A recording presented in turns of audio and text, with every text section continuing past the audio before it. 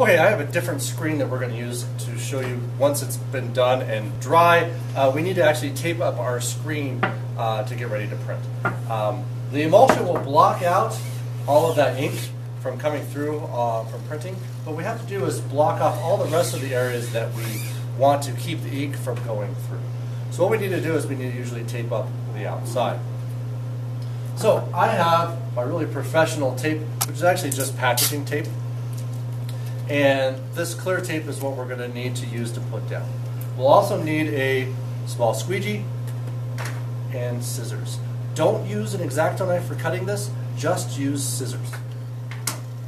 Now, as I tape this across, I'm going to measure off the size that I want first. Okay.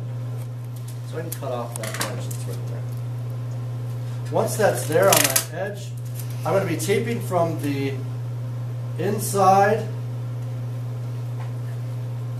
about halfway up on the inside. I'm going to take my squeegee and kind of push down, trying to make sure that there's no bubbles as possible. Once I bring it down, I scrape it across. This process, this corner, is really important that you try to be as even as possible. If you have any wrinkles, really big bubbles in there, you'll want to try this again.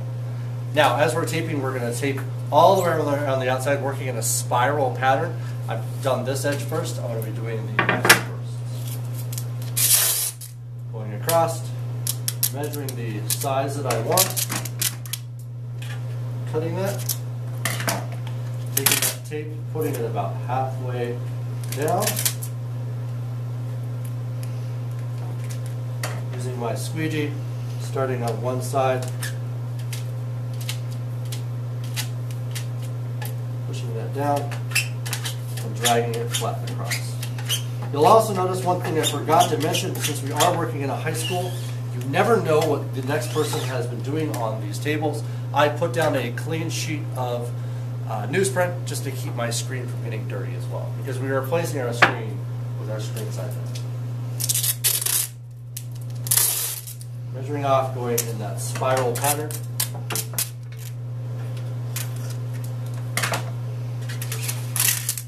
And it's really important to keep that spiral pattern, and you'll find out later on, because it makes it extremely easy for cleaning up. So once I've done all this all the way around,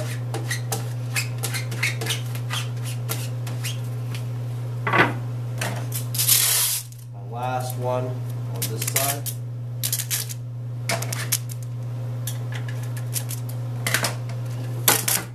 Going halfway down. My squeegee. And I'm overlapping this. There we go. Now it becomes infinitely easier. We are still working in that spiral pattern as we go around. I'm going to be taking my tape.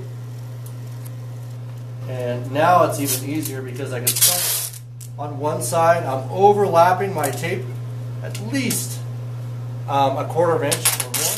And I'm starting in one area, and now I can take my squeegee and start where I put it down and just bring my tape down, and it becomes nice and even. And once I get to the far end, I can cut it off with my scissors. Once again, spiral pattern, I'm working away, starting in the far end, overlapping my tape.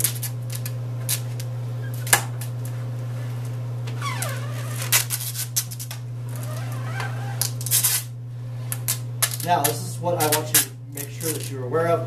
When I'm cutting this so that it's only coming up to the inside. I don't want to wrap around the outside. Okay? If I wrap around the outside, it makes it a lot harder to take the tape off.